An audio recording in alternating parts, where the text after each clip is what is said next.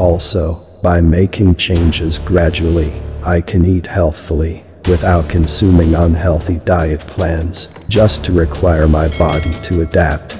Personal development begins with a firm footing. Self-improvement is challenging. I believe it is harder than many people understand. Making a long-term change, even a little one, takes effort, time, and more than a couple of errors. On a short-term time horizon, even the tiniest modifications are practically incredible. The power of focusing on personal advancement is that returns substance. The investments you make in one area allow you to enhance in another.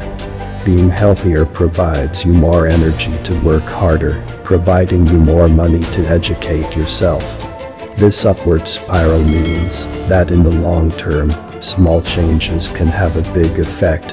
A typical error is to puzzle these short and long-lasting time horizons. By presuming self-improvement functions the same way in 6 months as it does in 6 years, you make 2 errors. Initially, you considerably overestimate the amount you can realistically accomplish in 6 months. Second, you underestimate the power that intentional sluggishness has in 6 years.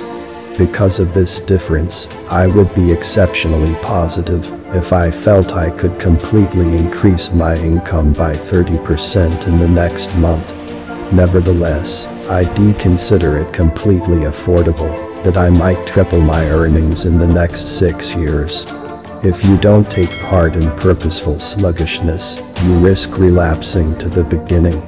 A short-term 50% increase of my earnings is worth far less to me than a long-term 5% boost. One was stepped firmly and can be utilized as the basis for future growth. The other will break if pressure is used.